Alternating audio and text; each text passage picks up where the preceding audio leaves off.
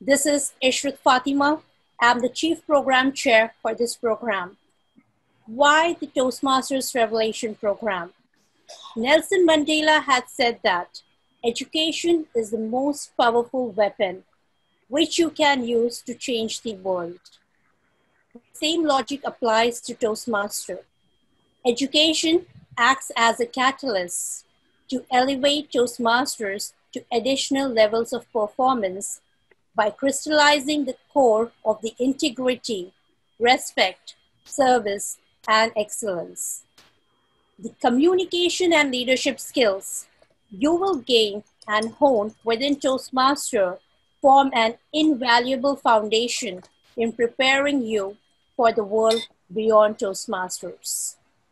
We have launched this program called the Toastmasters Revelation to invite renowned Toastmasters in the Bay Area and around the world to present educational sessions every Saturday, starting from 2 p.m. till 3 p.m., to provide a bridge to our Toastmaster to apply their skills in the real world.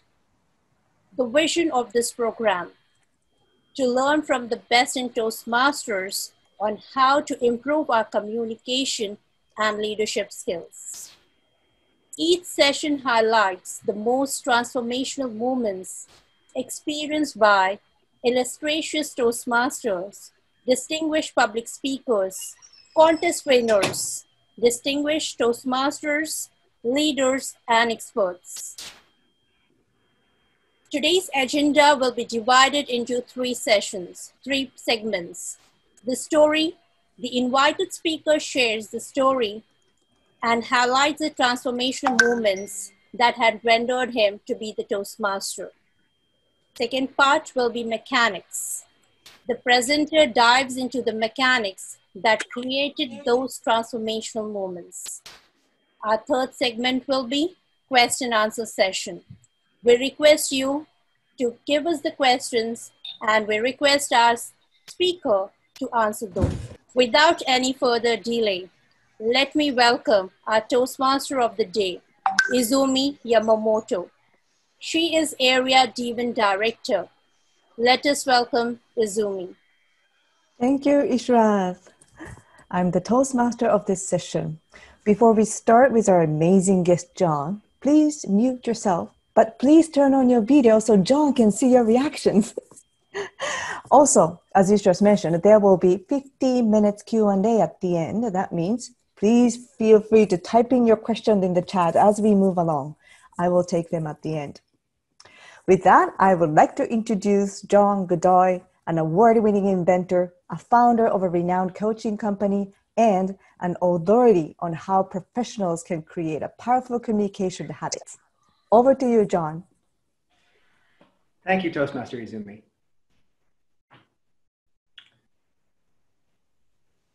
Whether you're speaking to an audience of 1 or 100, I believe the approach is exactly the same, whether it's face-to-face on a Zoom call, whether it's at a trade show, whether it's creating social media content, whether it's going to a job interview.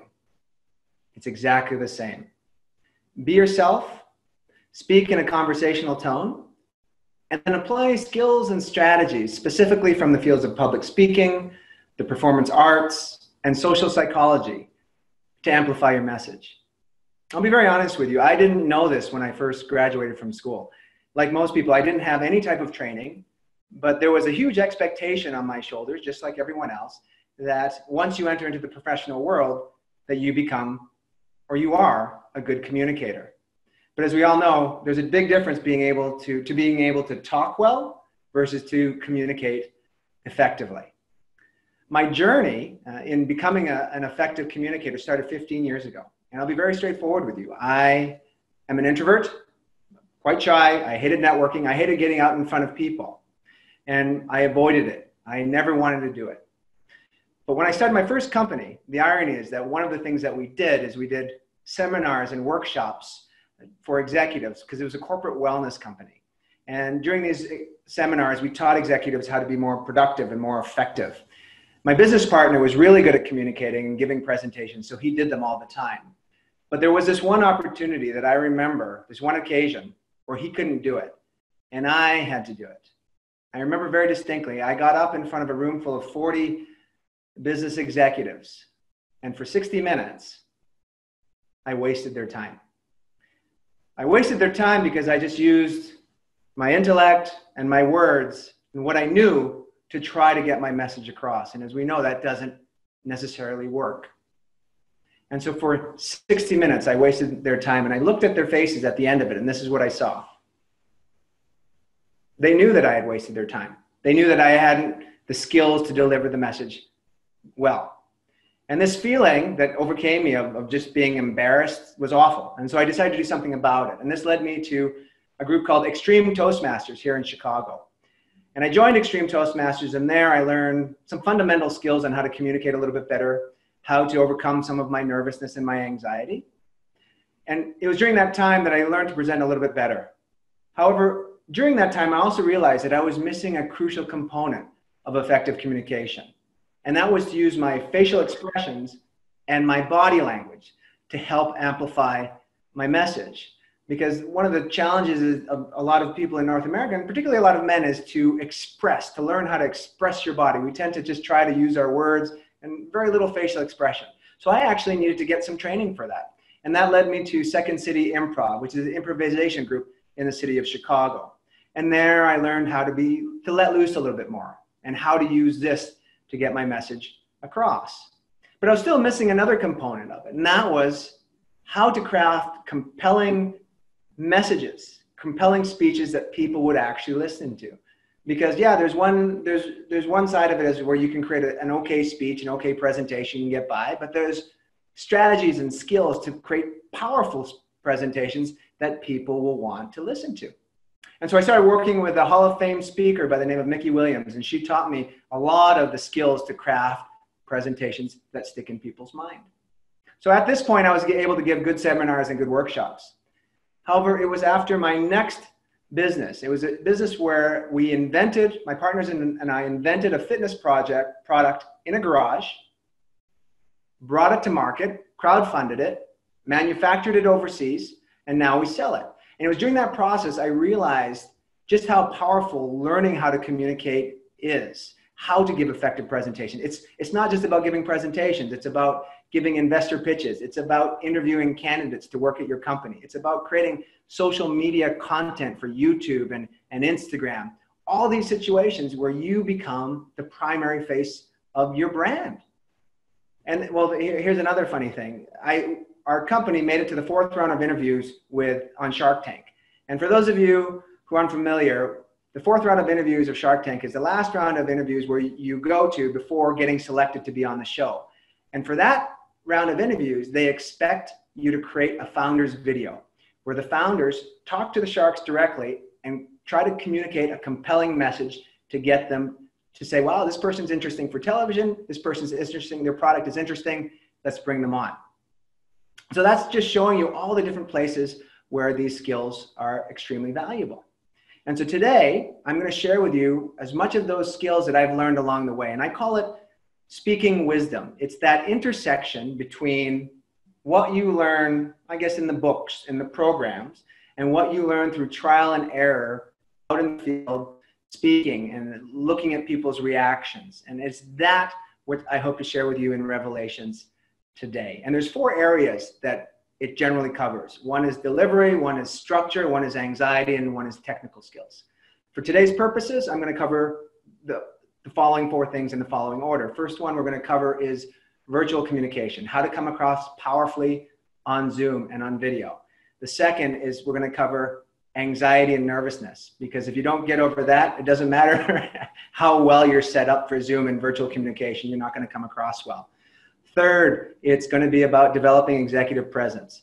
Executive presence meaning how to come across and command the screen or command the stage without actually uttering a word. And a lot of that has to do with body language. And then the fourth, is if we have time, it's going to be covering what I call a message map. It's a 7-step process through which you can craft a message. But in order so that you have something that you can sink your teeth into and apply right away, I've decided that the order that I shared with you is what we're going to do today.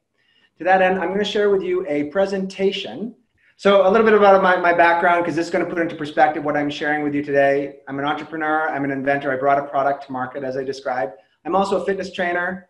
And the reason why I share that with you is a lot of what I'm going to be sharing with you is essentially body hacks on how to use sleep, exercise, nutrition to help overcome anxiety and actually come across more powerfully. That's where the health and fitness side comes from it. And then I'm a speaking coach, and I also speak internationally to groups and organizations. I've been an entrepreneur for 15 years. I'm a communications instructor at the University of Alberta, spoken at domestic and international universities, executive management teams, and I also had the good fortune to be a consultant for a candidate for United States Senate.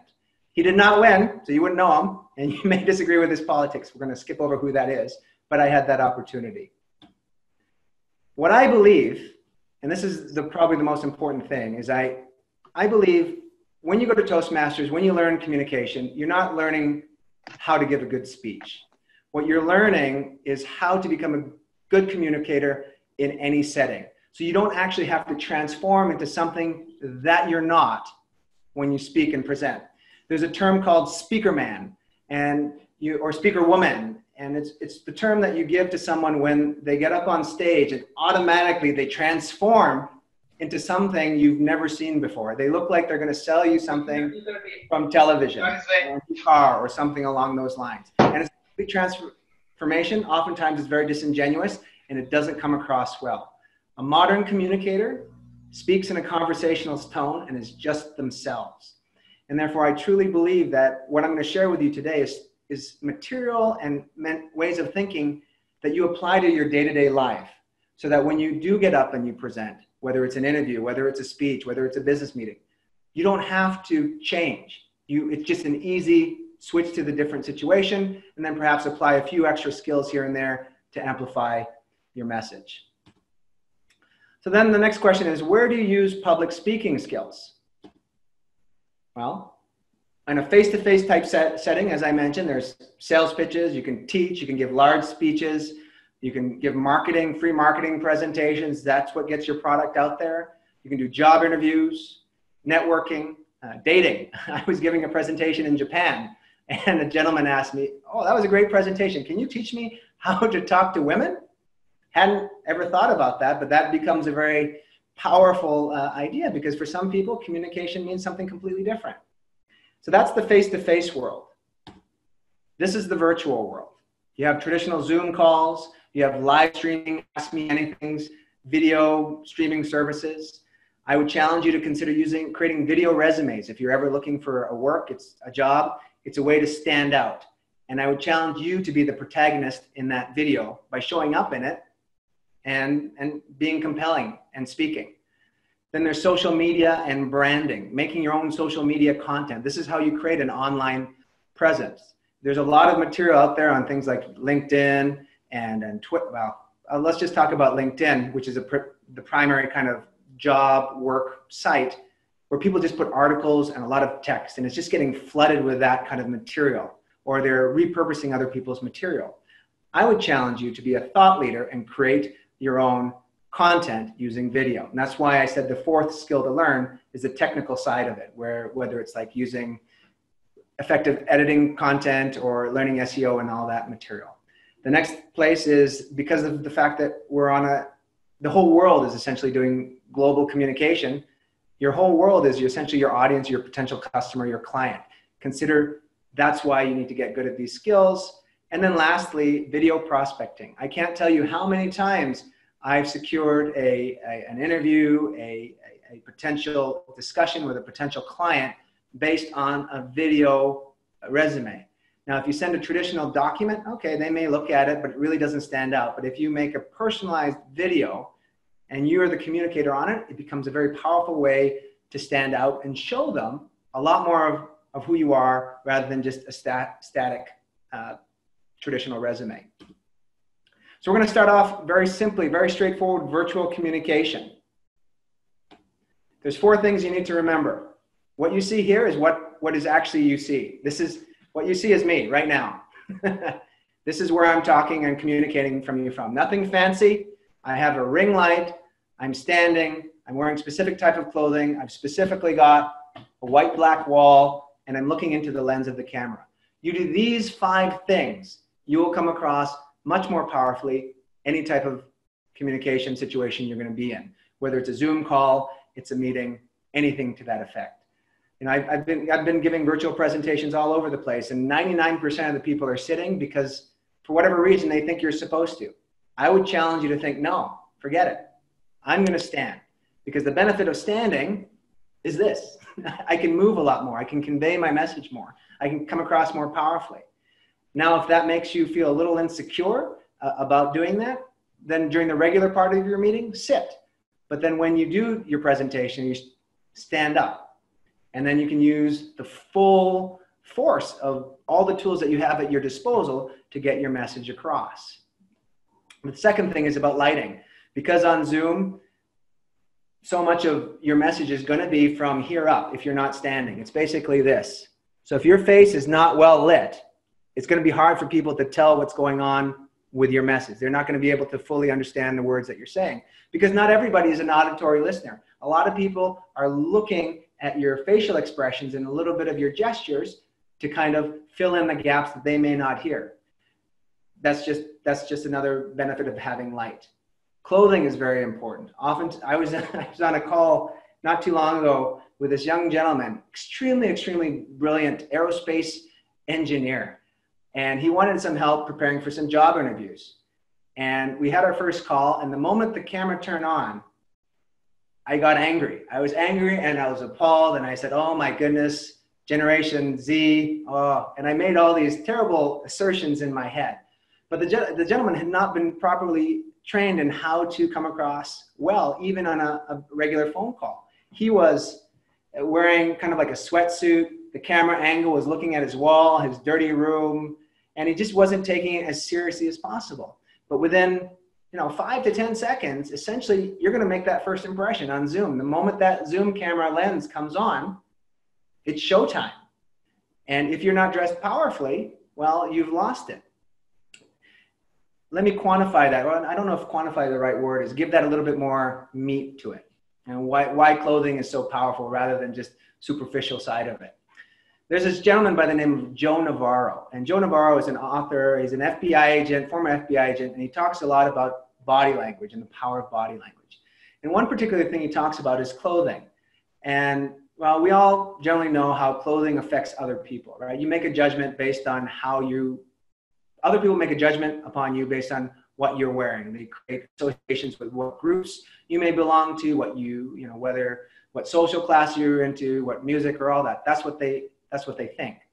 But Joe Navarro also suggests that what you're wearing also affects your own sense of self, how you carry yourself, and ultimately then how you project yourself. And he gives this example of this study they did at FBI headquarters in Quantico, Virginia. And what they did is they created a hostage situation. And the situation was, there was this little girl and she was held hostage.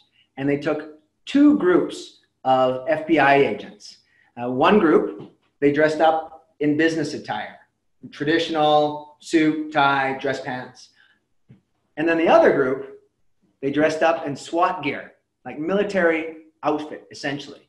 And both groups had the exact same challenge: come up with a plan to rescue this little girl. The ones in the business suits, well, they opened up a line of communication and started to negotiate. Makes sense. But the group dressed up in SWAT gear, in military fatigue, military outfit, their plan was to go in, kick the door down, rescue the girl.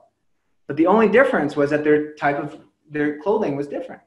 And there's a reason why police officers, soldiers, they stand a little taller, look a little bit different, carry themselves a little bit different when they put on their uniform. Or when a bride puts on their dress, or a woman puts on their most amazing outfit. They feel sexy, they feel good, and that carries itself in your message. And so even on Zoom calls, even if it doesn't seem like it's that important, I would challenge you to wear clothes that make you feel powerful, from the shoes all the way up. Don't leave the shoes to the chance. Put something on your feet. Next thing is a background. And something I also want to share is this. Everything that you see, how can I say it? I'll just say it again. Everything that you see is something that I've learned from somebody. It's not like I knew all this stuff. And that's how I hope you approach this webinar, as not everything's going to be for you. This is just my perspective of things that work, but take things that work for you and apply them. Like this. I learned this from a gentleman in India during an Ask Me Anything, preparations for an Ask Me Anything live streaming event. And back before, I had a Zoom screen, and he said that as I was moving, it became the Zoom screen just kind of, my hand got distorted in the Zoom. So he said, it's very simple. Just keep it clear in the background so you become center of attention. Take a step back to clothing. I learned from a group in Brazil. I had a striped shirt, you know, the ones with it's basically lines going down, lines going across. I forget what the name of that is, but I had one of those types of shirts. And they said, don't wear that, because over there, if the person doesn't have good connectivity and you're wearing a striped shirt like that, it's like visually makes you kind of feel sick. I didn't know that. So that's why I'm wearing a solid color, and there's no lines to it. Solid dark color with a clear contrast. That's why I'm wearing this type of clothing. And then the last thing I'm going to share with you is lens. Look into the lens of the camera when you speak. It is the new eye contact, right? For Toastmasters, for a lot of communicators, eye contact is the hardest thing to master, to get used to. But this is the most powerful. Imagine if I'm giving you this web presentation, I'm looking down like this, right? If I said I was talking to you from this angle, this has been overdone. This is too much of an exaggeration. No one really gives a webinar like this, but they will do it like this because they're looking at their screen and their lens is right above it. I challenge you to just always be looking at your lens and really practice using your peripheral vision to look at everything around it. Okay, always look at your lens, and then if you need to get visual feedback from everybody else, then just, again, use your peripheral vision, because there's nothing more distracting when you're presenting in front of a group than a Zoom screen, because people forget they're on the screen and they're getting up and they're going and they're moving around, and that can throw you off. In webinars, they also have a counter in the bottom left-hand corner of people entering and exiting the room. That can throw you off, because if the number goes down for whatever reason, they could have a glitch, they may not be interested. That plays a psychological trick on you, right? So you end up focusing on that number. Why are people leaving? You start becoming self-conscious. It becomes difficult to get the message across. So again, look at the lens and you'll be successful. Well, it'll be much more effective. All right, we're gonna go now to anxiety and nervousness. Anxiety and nervousness. Don't need to read stuff in the orange little box there. This is just to illustrate. This is going to be the second part of how to deal with anxiety, and that's practice. We're going to start with the first part, which is inoculation. So usually when you think about the term inoculation, you're thinking about, you know, some sort of, what's the word for it? It's what we're all waiting for, the shot, right? So that we can go back to the way normal is. You're looking for that inoculation so that you don't get the disease. Well, human beings are one of the few creatures in the world that you can just imagine a stressful event, right? You imagine people judging you. You imagine failing your presentation. You can just think that, and then all of a sudden in your body, the stress response kicks in, and all of a sudden the hormone cortisol and adrenaline starts pumping through your body, and all of a sudden your hands start shaking, your voice starts to go, you start sweating. That's when nervousness kicks in. You know, although it's an imagined threat, your body's stress response reacts exactly the same as if someone was charging at you literally with a knife. So let's say this happens. You're about to give a presentation. You're imagining failing. The stress response kicks in. You manage somehow. A miracle, you get through it. What's the first thing you do afterwards? You shake your body, you go for a run, you just kind of shake it out. Because you shake it out, you move because your body's trying to relax itself, right? It's trying to flush that cortisol and the adrenaline out of your body. The point I'm trying to make is that does you no good. Movement does you no good after the stressful event because you already have to give the presentation. So when I say inoculate, I mean before your speech, before your presentation, inoculate yourself using movement, using exercise, physical activity, because what that's going to do is going to relax your body. It's going to get rid of that cortisol. It's going to help flush some of that cortisol out. It's going to flush some of that adrenaline out. So when you go into your presentation, your interview, you're going to go in there in a little less of an aroused state. You're going to be a little bit more relaxed. I'll give you an example. When I gave my first keynote presentation, I was in front of about 300 people. I was so nervous. One of the strategies that I used, that I still use to this day, is I found a separate room in the conference center in Baltimore, and I would kind of like just gently jog back and forth. Not enough to cause a sweat, but just to kind of get my heart rate up. There's been other conferences where I've just kind of done some steps outside or gone up and down, because what that does is it relaxes the body. And so that's a very powerful tool that I would challenge you all to consider doing before giving a presentation. It may seem a little bit different, because I think a lot of communications coaches will tell you is focus on breathing. It's a powerful tool. It works for some people. There's one called box breathing, where you breathe in for 4 seconds and then you breathe out for 4 seconds for as long as you need to in order to relax. And what that does is it engages what's called your parasympathetic nervous system, and you use that to calm yourself. Yoga, meditation, so on. Doesn't work for everybody. Doesn't work for me. As well as movement prior to the event.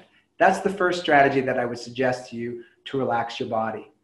The second strategy that I would recommend to you is what's called deliberate practice. And it's not regular practice.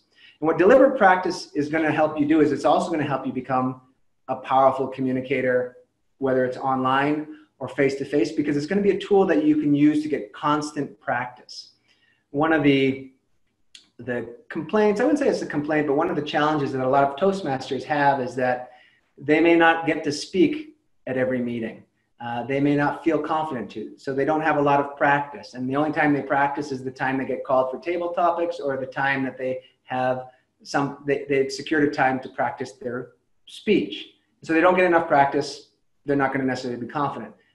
Deliberate practice, and a strategy I'll share with you right after it, will help you get both practice and calm your nerves. Now, I used to work at a baseball academy in the Dominican Republic. And one of the things that we had was essentially a batting cage. And in the batting cage, on one side of the batting cage, you'd have a pitcher who threw the ball. And on the other end of the batting cage, you have a batter who would swing and try to hit the ball. Very straightforward. And now there's a difference between practice and deliberate practice. And I'll illustrate the two. Regular practice is if that pitcher throws the ball, the batter swings, he hits or he misses, it doesn't really matter. And then he goes again, and he goes again, and he goes again. So that's just like a 2-step loop. Pitcher throws, he hits or misses. Pitcher throws, he hits or misses. That's regular practices, and that's how most people practice. With regular practice, you can only progress to a maximum level, and at some point, you don't want to progress any further. Deliberate practice adds one more component into the practice protocol. Same scenario, the ball gets pitched, the batter swings. He hits it or he misses it. But deliberate practice adds one more step. At that moment, whether he hits or misses it, he thinks, all right, I hit it. What can I do next time to make sure I hit it again? Or if he missed it, he goes, what can I do? Or he or she goes, what can I do next time to make sure I hit it?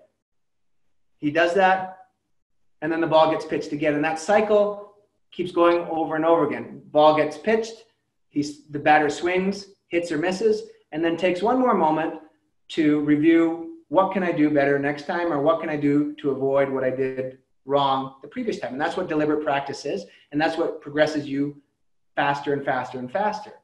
And so what all of you can do as Toastmasters to not only get more comfortable and become much more powerful presenters, face-to-face or online, is to use your smartphone or your iPhone and record yourself either practicing your speech, or I would challenge you to start creating 90 seconds to 2-minute videos for social media or for YouTube. Record them on your camera, watch yourself do it, and then record it again and again and again and again. And maybe it takes 10, 15, 20 tries to get that right one. But by the 10th or 20th try of that same video, you're going to have learned unconsciously how to cut out information that's unnecessary. You're going to get more and more comfortable doing it over and over and over again, and you're getting so much more practice. Secondly, as you keep reviewing yourself in your screen, you're going to start getting used to seeing yourself on screen in the same format that you come across in Zoom. So I would challenge you to do this not only to get better on Zoom, but also to get better in face-to-face presentations when you do end up giving speeches in front of groups as well, or presentations. The only difference is you'll probably, if you're preparing for a real life situation, you're going to record your entire body versus probably just this part of your body. So that's what I would challenge you to do to get deliberate practice. So inoculate before you speak. Second is deliberate practice. One more thing that I would add to this, and this is the most powerful for me, you can use it in face-to-face presentations or speeches or just any type of engagement and online. And what it is arriving early and greeting the people. Because one of the biggest causes for nervousness and anxiety, and it makes total sense, is that you're speaking in front of people you've never met before. It's strange and it's so awkward, right? So if it is a face-to-face presentation, get there early, fist bump, shake hands, meet people, introduce yourself. Then when you give your presentation, you're going to conduct your meeting, you're going to already have created a bond. You're going to be able to have some sort of a connection, so it's going to feel less awkward. On a Zoom call, oftentimes the speaker comes in right at the time that the presentation starts. No, get there 15, 20 minutes early. The rules still apply. Get there early, connect with people, talk with people, and then it's going to be much more comfortable because you're going to be talking with people who you kind of already know. That's a very powerful way to relieve a lot of the anxiety. I will tell you one more tool. This was kind of a nugget wisdom that I learned in order to get comfortable at speaking in front of others. And it was to use networking events as a way to train myself to reduce a lot of my anxiety. Because if you have anxiety going up and meeting somebody for the first time at a networking event, good luck speaking in front of a larger group of people that you've never met before, even if it's 10 or 20. Because if you can't speak to one person, it's going to be very challenging to others. So what you do is you start looking at networking opportunities as opportunities to practice initiating. If you go up to someone, you start a conversation, that act of starting the conversation, going against your nature of trying to avoid it or waiting for someone to come up and connect with you, that's going to make you a little bit stronger, a little bit more bolder, a little bit more confident. So that carries over to when you give presentations on Zoom or face-to-face. It's very powerful. It goes back to what I told you about what I believe at the beginning of this presentation. What you're doing is you're training in all situations to be able to use these skills in every situation. Another example, this is a bit of a tangent, but if you are standing in line at the grocery store, I would challenge you to stand like this. If you're at a bar or a club, stand like this. This is the most comfortable, this is the most powerful position to start a presentation from when you're face-to-face with somebody. However, if you're not practicing it in your day-to-day life, then on the day that you have to give a presentation, good luck. Your brain is going to be focusing on not messing up, getting the presentation right. You're not going to be thinking about keeping your hands by your side. So the idea is use the opportunities outside of your actual presentation to get comfortable and make it your default. Essentially, you're training yourself to have a default. So this is a good segue into the next section, which is powerful presence, which in essence is how to come across powerfully without actually saying a word. We're going to just touch on the visual side because I want to make sure that we cover this today. We'll skip on the sound side because that's all the don't say yeah, you know, all the stuff you learned in Toastmasters, and many of you are perfectly aware, probably lost a little bit of money in some sort of tip jar for saying these things. Appearance, as I mentioned before, it's so powerful. The clothing is one aspect of it. The other thing is you want to take up screen, right? And if you have a light on your face, your facial features are going to come out, your hair is going to come out, everything's going to come out. So it's so important to just really, in advance to your Zoom meeting or your online meeting, log on without accessing the meeting and then see how you look. Make sure you have good body position in the screen. Now, there was actually a group in Brazil, and I think I've told some of you here about this. They had another role in their Toastmasters meeting, which was pretty cool. They had essentially the hidden visual assessment role. It's kind of like a secret shopper. You don't know they exist. they're in the back, hidden, and they are looking at every single member of your Toastmasters group who's on that Zoom call and giving and making observations on how they look on screen. Some people have too much junk behind them. And when they have too much junk behind them, everybody else is looking at that junk and going, boy, that person's pretty slovenly. So maybe next time they'll make a recommendation that they have a clear background. Or maybe for them, a Zoom screen is necessary because they can't get rid of that stuff behind them. But that's the role. Appearance is so key. The second thing is body language and movement. I don't know if you've been on a lot of Zoom calls. Well, you probably have. All of us have been on a lot of Zoom calls. And this is what you see. Basically this. Nothing. No facial expression. And because they're sitting so close to the screen, the shoulder is cut off. You can't see the hands really moving, right? So I would challenge you, even if you're sitting, to move a little bit further back from the screen and try to incorporate your hands a little bit more and really think about using your facial expression, your body to help get that message across. Because you as a communicator have one primary role, and that's to use whatever tools at your disposal that is necessary to get your message across. And I'm not saying sound smart. I'm not saying give the most powerful, beautiful presentation. Or PowerPoint presentation. I'm just using everything at your disposal to get your message across so that the listener understands. There was, this is related to body language, but it's also related to nonverbals. I was in China and we were manufacturing our product and packaging it to ship. And we made the mistake of not having an interpreter who was vetted. They weren't vetted very well. So their English was pretty atrocious. Granted, our Chinese was very bad. And so we couldn't communicate using words, but we still had to communicate effectively. And that's where you truly learn the importance of starting to use your body language, because a lot of the movements are very universal to get your message across. A lot of Toastmasters are ESL, English as a second language. You know, a lot of you who are in the technical fields, in the sciences, a lot of your colleagues are going to be ESL. And so just using big words and saying a lot of stuff, just using your words is not going to be effective. Start using your body, because a lot of the messages are universal. A lot of the body languages are universal. Granted, I'll give you an example of one that's universal but doesn't mean the same thing. Here in North America, this means good. In Brazil, never do this. This is really bad. This is kind of like an insult to somebody, but that's an example of how body language can backfire. But generally speaking, use body language to get your message across. The next is posture, right?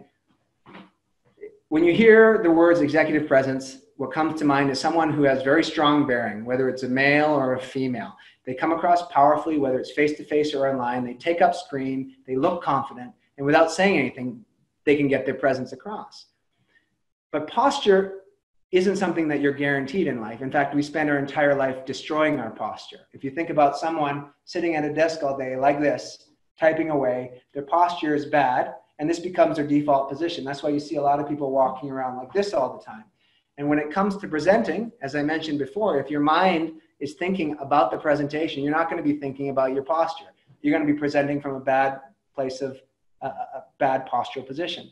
And that's why when you're sitting at your desk, I would challenge you to sit up straight all the time, whenever you're working, as best you can, or at least think about it, or get up from your desk and go for a walk. When you're outside, you're making sure to keep your shoulders back and your chest up. If you're exercising, strengthen the back of your body. And this is not about vanity. This is about improving your posture so you never have to think about it. So you always have good posture so that when you get up on stage, you have good presence.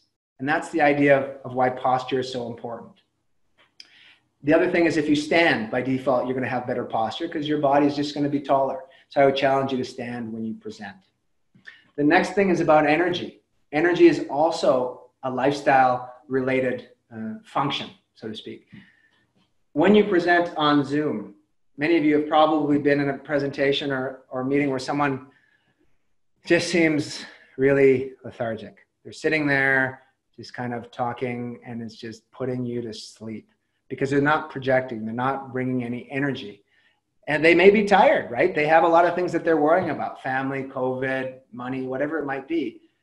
But if you're thinking as a Toastmaster, as someone who really wants to get your message across, the day before your presentation, I would challenge you to get a good night's sleep. Not eat a lot of food in the morning. In fact, I wouldn't eat anything other than some highly refined carbohydrates, just a small amount right before your presentation. Have plenty of water, move your body. So that way, your body's going to be much more alert, much more energetic, and you can really move forward towards the audience and project. That's just a very powerful tool to use it. Another way that you can project, again, project energy, is to stand. Because when you're standing, you're not encumbered by your chair. And just the fact that you're moving, your body's much more comfortable doing that, you're going to feel much more energetic and your message is going to get across, right? I'm going to give a little bit of a tangent on energy. Because your audience, two things happen when you begin to speak to them energy-wise. Not to you, to the audience. Number one, they're physically getting tired from sitting there listening to you for the entire time. They are. Their body's just getting tired. That's why a lot of people go, oh, my back, or after a long Zoom call, you're just exhausted. Physically, they're getting tired. And that's why you got to get them to ideally change their position, move. The second thing is they're getting mentally tired. I want you to think about the fact that the moment you start to speak, the audience's brain starts running. It starts to exercise. And the more you talk, the longer you talk, the more complicated what you're saying is, the quicker their brain gets tired and fatigued. That's why short, concise is very important, or keep it shorter, simpler, keep it very short. But with regards to energy, if they're getting tired, really just kind of give them the energy. You have to bring it. And sometimes you may be exhausted at the end for being the presenter, but really think, if you bring the energy, the audience is much more likely to be receptive to what you're going to say. Facial expressions, very straightforward. Use this because that's all that we have to see. And when you use them, make sure they match your emotions. Today, we're excited to let you know that you're getting fired today. That doesn't match, right? I'm excited to tell you, I'm telling you that your sister passed away this morning. It doesn't match. You have to really practice getting your emotions, your facial expressions to match your words. But more importantly, it's very, very important that you use your facial expressions. And I'm going to give you a little bit of a tangent again with regards to Toastmasters. And this is why oftentimes it's best not to look at your whole audience while you're speaking or giving a presentation, because they forget they're part of the presentation. And so you're speaking, you're giving all this, and this is what you get in return. Right? They may be excited, they may be happy, but they forget because they can't see you. Generally, their face is kind of, it's not angry, it's just no emotion, right? No emotion is emotion, and it affects the listeners. So if you're a participant in a Toastmasters meeting, I would challenge you to just nod your head and smile from time to time for the speaker. I'm not saying right now, I'm just telling just in general. And then lastly, the eye contact is key. You make eye contact by looking in the lens, you'll really connect well with the audience. I think for time's sake, I'm going to cut it right there. On another opportunity, I will share with you the message map. This is the message map as a 7-stage process to which you can craft a presentation. I put it here as a teaser, so perhaps you want me back again another time. There are 7 things that you've probably heard of before, but this is a structure that really kind of becomes a good framework for whenever you're giving a presentation, creating a social media program, or a pitch. Another thing that I will share with you in another time is an enhancement checklist. Once you create your message map, then you have to go over it like you're adding more ingredients to a fine meal and ask, is it novel? Are the numbers friendly? Is it understandable? Are there verbal pictures? Is it interactive? You go by that. So there's a systematic approach to creating presentations. And thank you. We'll just leave it at that. If any of you are ever interested in having some coaching or some training for your organization, please contact me. Thank you. Q&A. Thank you so much, John. Please, everybody type in your question in the chat. And can you tell, while we're waiting, can you tell John what I'm doing right now? I'm trying to incorporate one of your suggestions. After hearing your presentation, I feel so pressured and nervous, so I'm trying to get it out. Good. We already have, John, one question from Elaine regarding some equipments with virtual communication. But Elaine, may I ask you to unmute yourself and ask a question to John, please? Sure, Zumi. How you doing, John? Hey, Thank you for sharing your setup, because we're all working on that, especially Toastmasters. So true what you said about people in the witness protection program and thinking that that's a cool way to appear on screen at Toastmasters is crazy, right? Could you please address audio since you're doing keynotes virtually? Tell us a little bit about a good mic, if you would, a good headset mic combination you recommend. Anything you'd like to recommend on that, I'm all ears. Thank you. Sure. What I would recommend is having a, what's it called? I'll show you because I forget the name of it. It's a mic that's meant to record sound in distances. It's called a shotgun mic. And Audio Technica is a good one, but you don't have to spend a lot of money to get it. My ring light, this, what's it called? This mic, they came together with a stand for about $140 from Best Buy. It doesn't need to be that great. It just helps versus having the microphone within the computer. That's what I would suggest. I'm not a huge fan of having the headset because it just loses a little bit of its professionalism, I feel. But that, again, this is just my opinion. Thank you. Moving on. Any ideas with earbuds, by the way? I'm sorry, Izumi. Any No, thoughts I don't. about earbuds? Because there's no. I either use the sound from the laptop or the sound from a speaker that's connected. I don't use earbuds. I'm sorry, I don't have an answer for you then, a specific type of earbud. Thank you. We have two questions regarding the camera and looking at the audience, but let's start with Satish's question. Satish, please unmute yourself. Good afternoon. Hey, Izumi, good afternoon. Thanks for giving me this opportunity. John, amazing presentation, and a lot of things that you said resonated really well. My question is, when you look at the camera, I always want to look at the camera, but I'm also tempted to look at the audience reaction, because this is something we are tuned to, I would say, as Toastmasters, to look at how the audience is reacting so you can tweak accordingly. What would you say? How do you do that? I mean, in your setup, I briefly looked at your setup, and you seem to have just that camera, but are you also looking at the audience?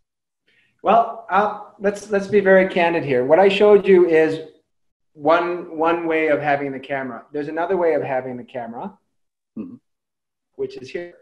So there's the monitor, which is basically the laptop, and all I've done is I've put a webcam directly in front of the path of the monitor. The monitor is here, the webcam is here. So then I can look directly at the webcam. I was doing the exact same thing with my laptop, but I find this is a way that I can use my peripheral vision. I've always imagined, if any of you are engineers working on laptops, I would challenge you to put the lens of the camera in the middle of the screen. That way, then no one has to kind of worry about it. That becomes a powerful way. I would say for Toastmasters meetings, yeah, look at the audience for reactions. They're trained to. I'm not saying everyone's a dog. No one's trained. They've practiced and rehearsed that. But a traditional audience, whether it's a business meeting, generally they're not going to give you much facial response. A lot of them are going to be off. I think it's going to be more distracting than not. If you're going to make it a lot more interactive, then yeah, you have to do it. You're going to have to gauge it on the number. If it's like 10 or 12 people, generally, yeah, it's manageable. But 50 or 60, the screens are going to be popping out of everywhere. It's just better to focus on your message and then have an interactive, less formal component to it. That's what I would say. So John, I've tried that, where you put the camera right in front, maybe with a stand, you put the camera up, and then your monitor is behind it. The problem is it's peripheral vision, because if you're looking at the camera, you're really not looking at the people. All you're seeing is in the peripheral vision. You know what I'm saying? Well, I'm not so sure how to tackle that. So. Well, there's two things, Satish. First one is when you're speaking, you have a message to get across. Look at the camera, use your peripheral, and you'll see some sort of facial reaction, some sort of movements. But if you're speaking with somebody in specific, that's when you look at the individual box in the monitor in the individual. in the individual screens. I would also challenge you, if you're able to get an even bigger screen behind you, right, like almost like a wall, then you're always going to be looking like you're connecting with them, even though you're not looking at them, right? Does that make sense? Yeah, great point. Yeah, absolutely. Now I know I can ask my wife, we need to get that big monitor. So Right, there we go. exactly. It's professional, business expense. Exactly. Thank you very much, John. You're welcome. To get the maximum numbers of questions in, I will read that question to you, John. A question from Andy.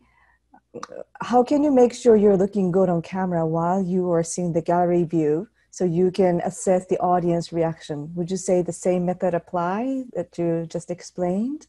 I would just be a little relaxed on the looking good. It's not a vanity thing. It's set up so that you look good on professional when you first log on. That means log on to Zoom before you get onto your Zoom meeting, have your own Zoom meeting or Cybex meeting, whatever it is. Check how you look. That's kind of it. I wouldn't really worry about it beyond that because you're already set good on camera. And then when you log in, yeah, just address the audience from time to time. Check that you haven't just, if you're standing, gone off screen. But over time, you'll become very comfortable with just taking up, using the space that you have in that frame. Thank you, John. Another way you can do it is just to make sure you don't use the gallery view. If you do, if you don't do the gallery view, if you do speaker view, you only see yourself. I don't know how many people just love staring at themselves the entire time, so you're more likely to look at the lens of your camera, okay? That's a powerful way to do it. Thank you. Next question is from Jay. Is a green screen needed to avoid wonky images when a virtual background is used, even on most recent Macs? I would say that a green screen helps with Zoom. If you're using a Zoom, if you're doing a Zoom meeting and you decide that you want to have, if you have really good lighting for your Zoom your green screen, you want to come across really professional, then use it. I don't think you necessarily need it, but I will tell you that if you're going to try to create social media content, I would challenge you to get a green screen. Here's mine over here. That's just a green screen that I've, what's it called?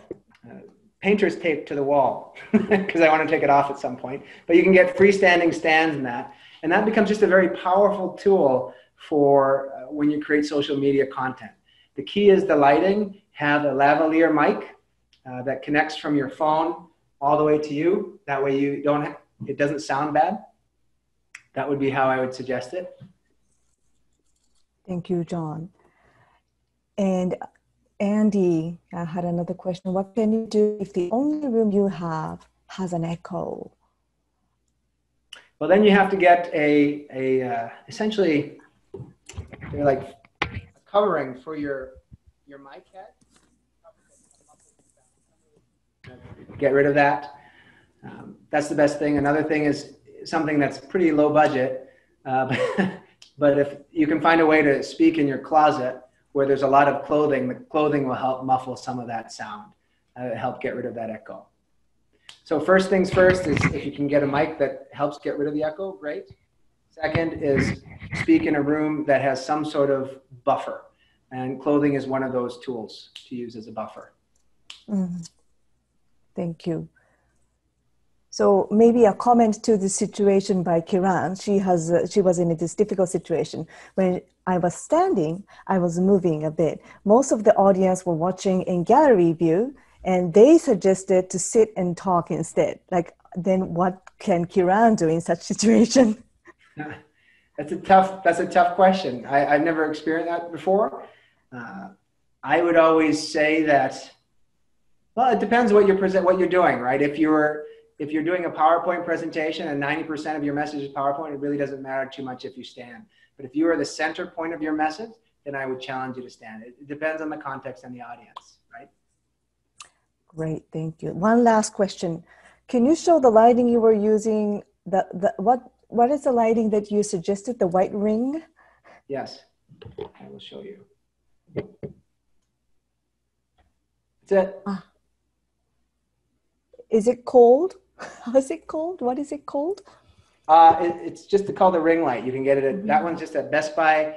You can go on Amazon, just type in ring light, all sorts. They can be as low as $20. You can spend $700. You don't have to use it. You could just use 2 lights. When I first started, I just used this. This came with my green screen. Like, you don't need a lot of money to do all this kind of stuff. Someone asked me if I was in a studio. They said, "Oh, you're in a studio. You look different." No, you just saw it's a white wall. That's it. All of you can come across much more effectively as you'd like, just by making a few changes. Thank you, John. Thank you so much for the great session today.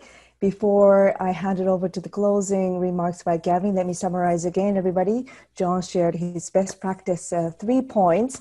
One was how to be impactful, impactful tips on virtual communication.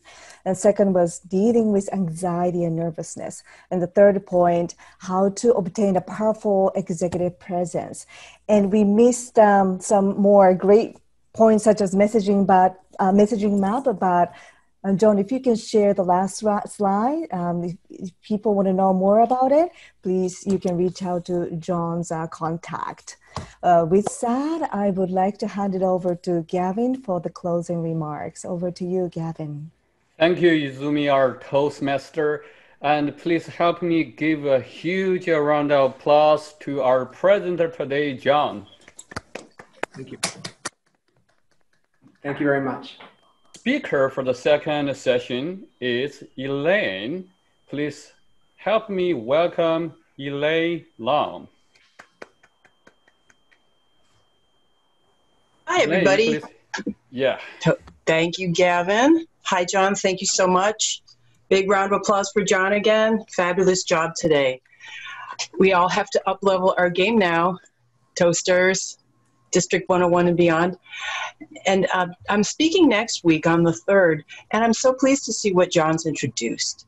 Did he give good content? Did he give, yeah?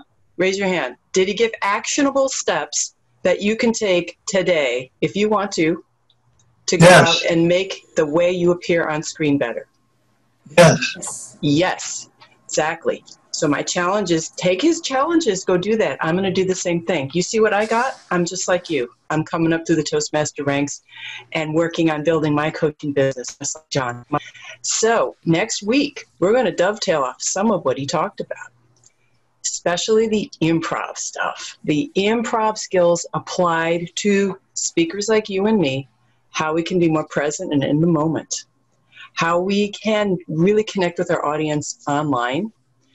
How can you tell a story that motivates your audience to action? We're going to dive deep into that. We're going to be interactive. Everybody who's hiding behind your screen, shut off. Not next week, everybody. I want you to get online and push yourself and be ready. Have the light on your face. Have a clean background. Come ready to play full out. We're going to have a good time. Back to you, Gavin. Okay, thank you, Elaine. Please help me give yourself a bigger round of applause because this is a new journey. Division D, all the members, especially the 6 area directors, we work together to create a new program, the Toastmaster Revelation Program. We are here to fill up the missing parts of Toastmasters to just deliver with a presentation based on the real world. And then starting from there, we dive deeper and deeper. That's right. And thank you all for coming. Thank you again for John. That was Austin. Thank you for the great opening of our program chair, Ishiras. I just announced this session is officially adjourned. Thank you.